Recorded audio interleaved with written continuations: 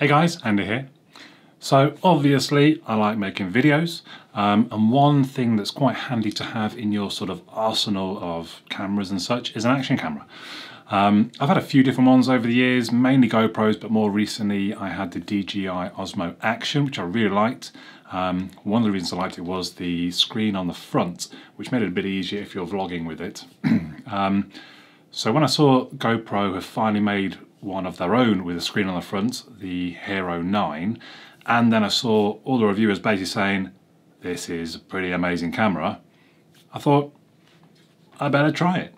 So here it is, the GoPro Black Hero 9, if that's in the right order, with the media mod, which is basically a little microphone on there, is what we're taking a look at today.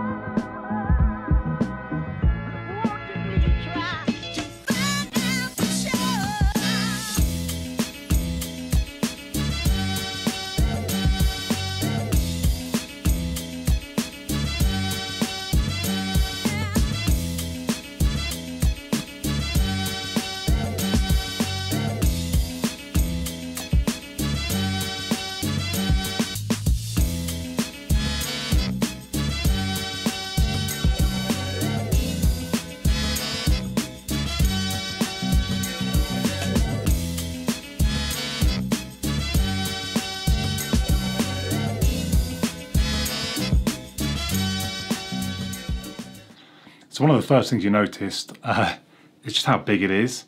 Where did I put I compare it now, it's in a case there obviously, but that is the DJI Osmo Action next to it. And granted, I've got the media mod fitted to the GoPro 9 at the moment, which makes it look bigger. It's quite easy to switch between the two, just slides in and out. Then you do have a sort of a clip-on oopsie. So that's the regular size. Sort of a springy clip at the bottom there, just pulls off nice and easy. Slides in, clips in at the other side. And then you've got the quite nice microphone, works quite well. I'll give you a bit of a demo later obviously of that. The actual GoPro, so record button, nice big sort of rubbery button on the top. Nice big rubbery power button on the side, which also can rotate through the modes. We'll come to in a second. And underneath, I really like this idea that the sort of, I don't know, that bit is built into the design of the actual GoPro. And there is a slight magnetic, I don't know if you can hear that, they sort of snap back into place. There's probably the second thing I've noticed that I quite liked is that both screens work at the same time. So you can see the rear screen is on, but also the front screen is on. So with the DJI Osmo Action, you have to swap between the two, which is quite a pain. If I'm cycling along and I'm filming some bits of the bike where I'm using the back screen or I'm filming in front of me, and then I want to film a little bit of me, I've got to find the side button and hold down for the right amount of time, and then, yeah, okay. So it's quite nice that they both work the same at the same time. You can change the LCD brightness as well. I did then realise, oh, there's no auto brightness though, which would be nice, but not a massive big deal.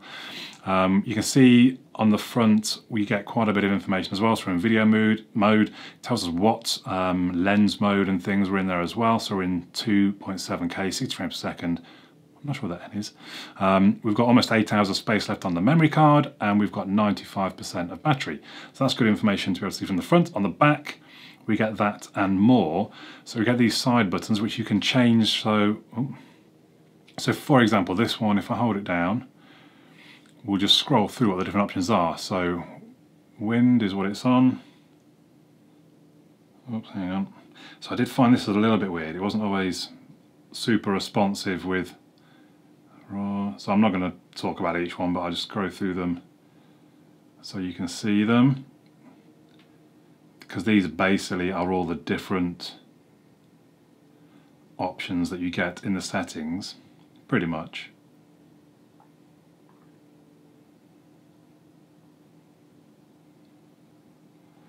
I'll leave it on the wind noise at the moment and then tap in the regular screen that comes back.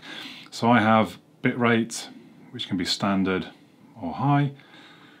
I have the lens mode, starts at super view, and I'll go through these with demos of the different lens modes.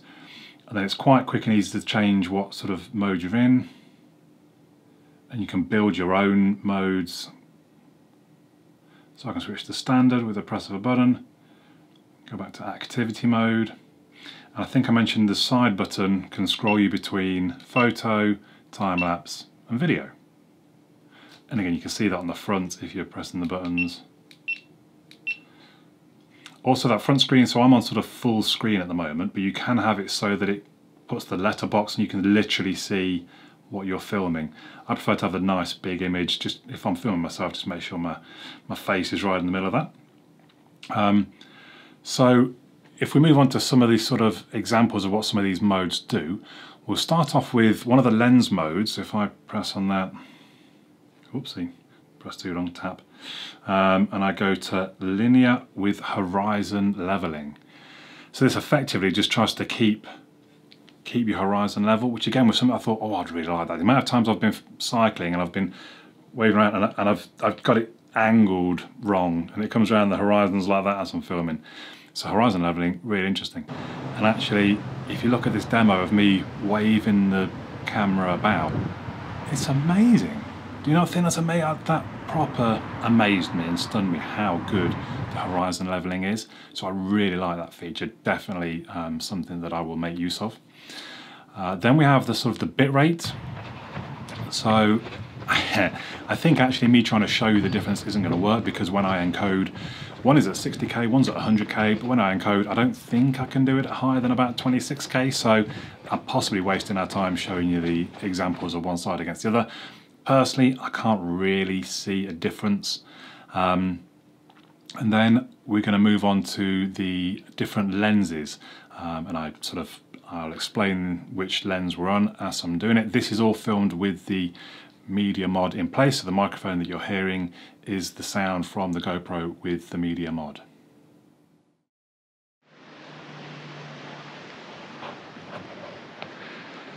We're starting things off with super view, the most wide angle.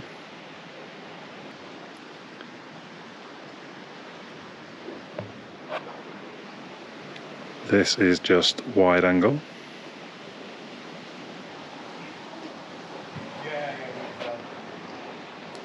This is linear.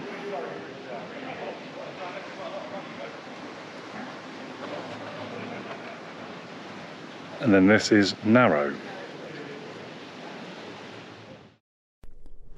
So I guess all that's left is to have a look at some of the footage filmed with the device. I did most of it in the active mode, which is 2K, and then obviously I've dropped it down to 1080p in this encoding. 2K 60 frames per second. We'll also show you a quick bit of slow motion. So this is actually filmed in 240 frames per second, so then I can drop it down to 25%, which in theory still gives me 60 frames per second. And then I go down to 12.5%, which should still give me 30 frames per second. I don't know, I mean, it doesn't look as many as 30, I'm not sure, but that's what it should do in theory. But generally I think it looks very good. I'm going to head out on the road on the bicycle. Look at the things I do for you guys, bearing the elements to get you some footage on the GoPro 9. As you would expect, I think it looks really good. The colour accuracy there, I don't think it's bad. The Canyon seems really tough for some cameras to get the colours right, because it is a reddish orange bike. It looks maybe slightly orange there, but generally good reproduction. Slightly lower light here in the gym, and then brighter light outdoors while running. So yeah, I think the quality is really very good. I guess if I was to say I had any concerns, sometimes the touchscreen isn't as responsive as I would expect it to be, and I find I have to almost press, and I think even earlier in the video I sort of held too long and it was selecting options. And then perhaps the size of it. I mean, not that I've come up with any issues yet, but part of the appeal of a GoPro action camera is how small it is, and it is just getting a little bit bigger. Whereas I think you would rather it got a little smaller, but at the same time, if it's better battery life and better processor and stuff, then I guess that's fine. So I do really like the action cam, the GoPro Hero 9. I love the amount of options you get with it, be it lenses or just options generally. I love both screens are on all the time. I like that when you press record when the device is off, it will turn on and start recording, but then when you stop recording, it turns off again. That's quite good. Horizon leveling, I just think, that's crazy good. That's so impressive. The general stabilisation obviously also is really very good. The quality of the footage is great too. So I guess we're left with the question, is it worth it? Now, I paid about $379 for this with the accessories. I think I could have got it for $329 if you sign up for the GoPro subscription, which you can cancel at any time. So you basically, I think you save yourself like £100 and then you just cancel it a few months later and you've saved the money. So is it worth £329? Only really you can answer that. And this is without the media mod. The media mod extra, though, I mean, there are lots of other extras as well, I should say, for whatever your needs are with the device, be it waterproof, be it the media mod or the super zoom, the super lens or whatever it's called. But is it worth it? Only really you can answer that, because it depends, how much money you've got to spend on an action camera. If you can afford it, I think it is fantastic, and it might be a bit obvious to say this is the one to go for right at the moment. It'll be interesting to see if DJI come out with anything to challenge it, I suppose.